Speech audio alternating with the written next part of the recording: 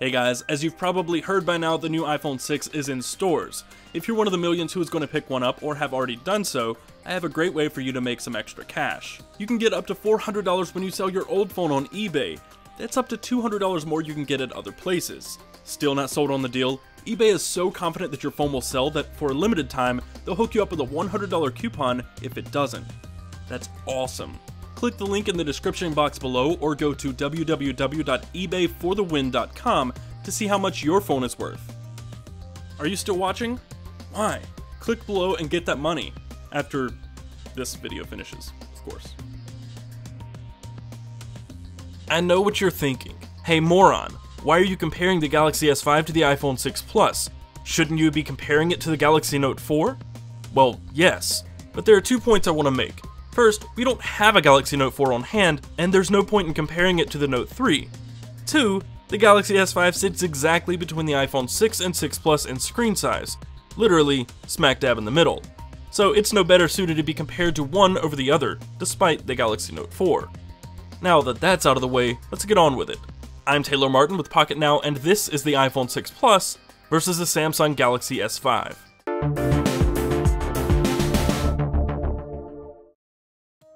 The iPhone 6 Plus is a beautiful mashup of aluminum and flowing glass. That is, except for those damn polycarbonate spacers no one seems to like. Otherwise, it's a very pretty phone that, like Michael says, almost makes you feel like you shouldn't be holding it. The Galaxy S5 is quite the opposite. It doesn't feel fancy or special. Its plastic trim, which is painted to look like metal, feels cheap and flimsy. So does the faux perforated leather around the back. It's super lightweight, much lighter on the bezels than either iPhone, and comes packed with at least a dozen sensors you might never use. The fingerprint scanner, for example, is not all that compelling. Like the iPhone, it's embedded in the home button, however you must swipe your finger over the scanner instead of simply holding it there. This is both awkward and difficult to do one-handed, and it fails to work at least half the time. The iPhone's Touch ID sensor requires the user to simply place their finger on the button. After a short pause, the iPhone unlocks. But let's talk guts for a minute. On paper, the Galaxy S5 is the more powerful, more capable phone. It has twice the RAM, and if you include removable storage, it has more storage options than the iPhone, 16GB built in with up to 128GB in add-on storage. Though with a maximum of 128GB on the iPhone 6 Plus, we're confident both will have ample storage for just about any type of user. The camera on the Galaxy S5 has double the resolution, and its CPU has twice as many cores and nearly double the clock speed. The iPhone 6 Plus does, however, have the advantage in battery power, 11.1 watt-hours to the S5's 10.78. Both phones have NFC, though the iPhone's is locked to Apple Pay, Bluetooth 4.0, and Wi-Fi AC. The S5 has a heart rate monitor, IR blaster, and a notification LED, none of which come on the iPhone. And not to forget, the S5 has IP67 certification, so you don't need to worry if your phone takes a dive into a cup of water or a pool. The 6 Plus does have a significantly larger display though. Its IPS LCD is 5.5 inches diagonally, while the S5 has a 5.1-inch Super AMOLED panel.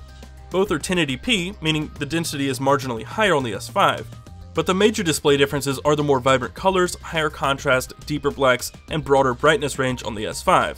Obviously you have more real estate on the 6 Plus as well as more natural looking colors and better daylight visibility.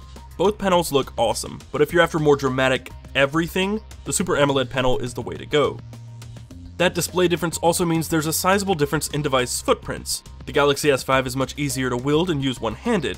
The iPhone 6 Plus is 16.1mm taller, 5.3mm wider, and it weighs a whopping 27 grams more, yet it's 1mm thinner. In fact, it's incredibly thin. Dangerously thin, as some unlucky users who pulled bent iPhones out of their pocket learned the hard way. But let's not get all bent out of shape over the so-called Bendgate, as we have yet to hear any official statement from Apple, and we don't know how widespread the issue is yet. That said, Apple is reportedly looking into it, and is considering replacing damaged units. I, for one, have been using the 6 Plus without a case and carrying it in my somewhat tight front pants pocket for nearly a week now, with no issue. Either way, the iPhone certainly gets our vote of approval on aesthetics and build quality. It actually looks and feels like a high-end phone. That said, the S5 isn't bad, it's just not quite as nice to look at or hold.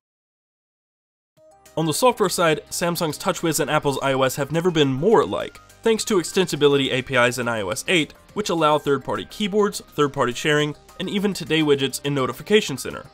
But make no mistake, iOS and Android, especially TouchWiz, are very different at their respective cores. This version of TouchWiz is more TouchWizzy than ever, packing countless features and add-ons that some may never care to use. The My Magazine, for instance, is just a baked-in version of Flipboard that's no more useful than the actual app. However, some features are useful, like Toolbox, a floating bubble of user-definable apps, or Multi-Window, true split-screen multitasking.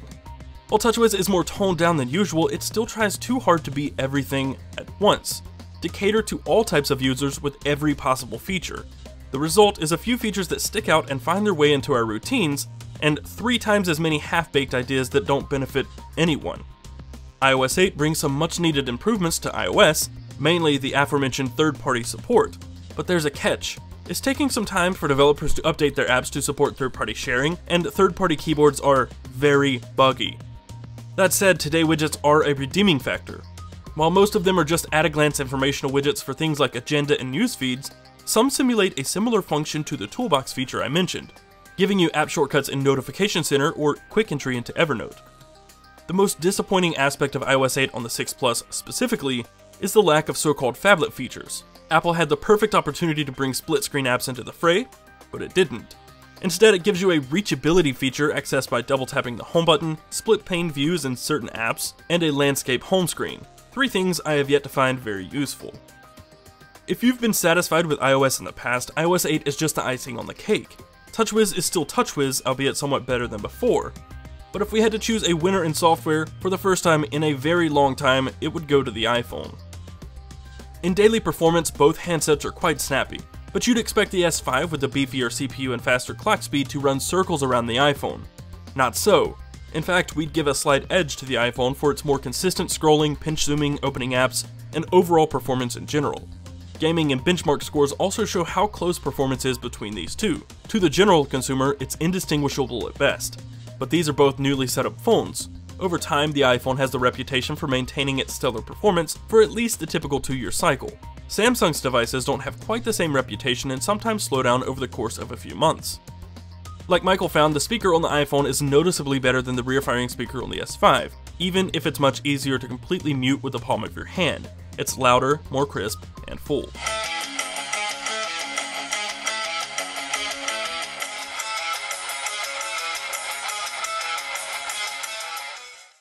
Where this comparison takes a strong diversion from the iPhone 6 comparison is in battery life.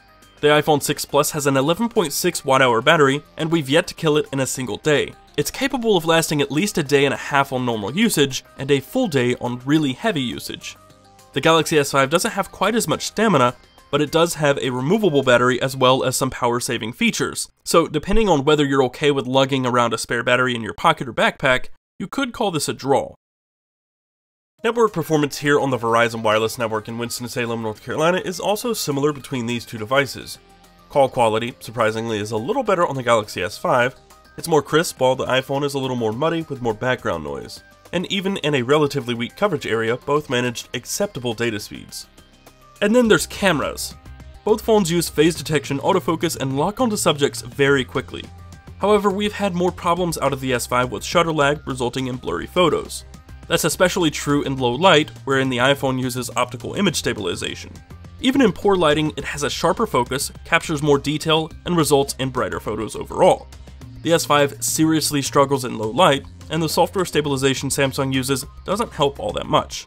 In broad daylight, the S5 is capable of taking very nice, vibrant photos with lots of detail. It has double the resolution to work with, so there's more room for cropping, but colors are more realistic on the iPhone, even if they're often a little more drab and cool. In most cases, we were more pleased with the photos taken with the iPhone 6 Plus. In the end, we're left with two very solid, very well-rounded smartphones. The Galaxy S5 has a little something for everyone, and the iPhone 6 Plus has some things many existing iPhone users have been looking for all along: third-party integration and larger hardware. Apple ultimately failed to capitalize on its larger hardware, not offering any truly useful way to use the extra display space. But at the same time, Samsung failed to cut all these useless frills and only added more. The water resistance on the S5 is something sure to draw buyers, especially those with a more active lifestyle. But overall, if I had to pick one, it'd be the iPhone 6 Plus, hands down. It's more reliable in terms of performance, I prefer its camera over the S5's, especially in low light, and the battery life is certainly better. The only thing that gives me pause, however, is pricing. With a 2-year agreement, the base Model 6 Plus is $100 more than the S5. Without, it's $150 more, and you can add $100 more for each storage option. Ladies and gents, thanks for watching, and if you enjoyed this video, be sure to click the thumbs up button below and subscribe to the channel to see more iPhone 6 and iPhone 6 Plus coverage over the next week. Be sure to follow us in all the usual places: Twitter, Facebook, Google+, and Instagram at Pocketnow. I'm Taylor Martin, Casper Tech on Twitter, and I will see you next time.